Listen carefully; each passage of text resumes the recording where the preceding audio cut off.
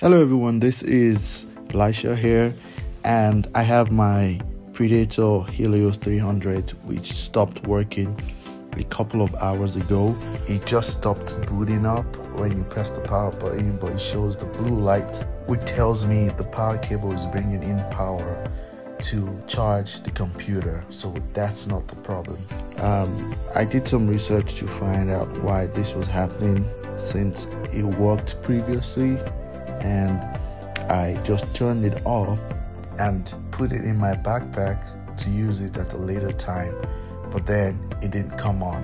It just didn't respond. No lights, no nothing. I was ready to dump this and transition to a desktop, and decided to try something else.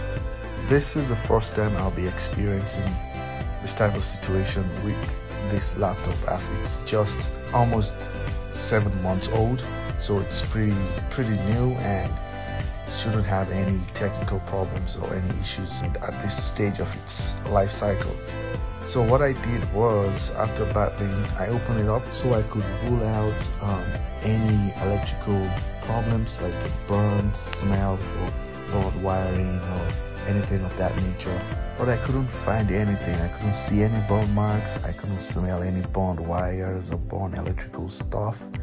So I decided to take the battery out, put it in the fridge to cool it up, brought it out, warmed it back up to room temperature. At this point, I tried powering up the laptop without the battery connected, and it turned on for a brief second and went back off.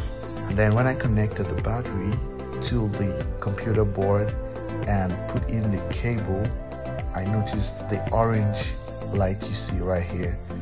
That light was blue before, so I realized that this is when it just started charging. So I let it charge until it gave me the blue light signifying it's fully charged, and then I covered it up, screwed it back in, and then turned it on. It worked. The lights came on the keyboard and the PC turned on. I realized the battery was probably drained below recommended values, and that's the reason why it didn't even try to charge it in the first place. I hope this video helps you resolve your situation if you find yourself in a similar boat as I did and know what to do to bring your laptop or computer back to working condition.